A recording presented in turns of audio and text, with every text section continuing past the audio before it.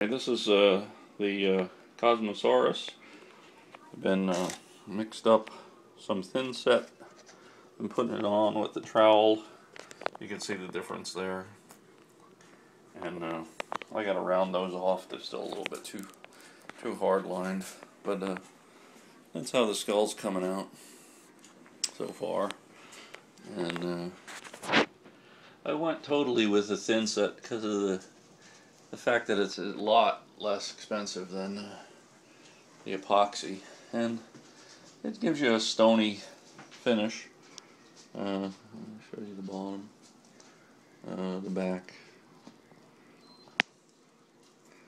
It's the other side. So right now it's just drying up, and what I've been doing is, as it's been drying up, I'll take a paper towel that's just kind of dry and knock down. When you put this stuff on, you'll have these lines, and you just knock those lines down, and then it gives it sort of a smoother texture that you want, rather than having it look like it's been a layer, like a cake.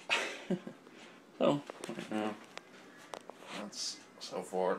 I still have to put the top horns on.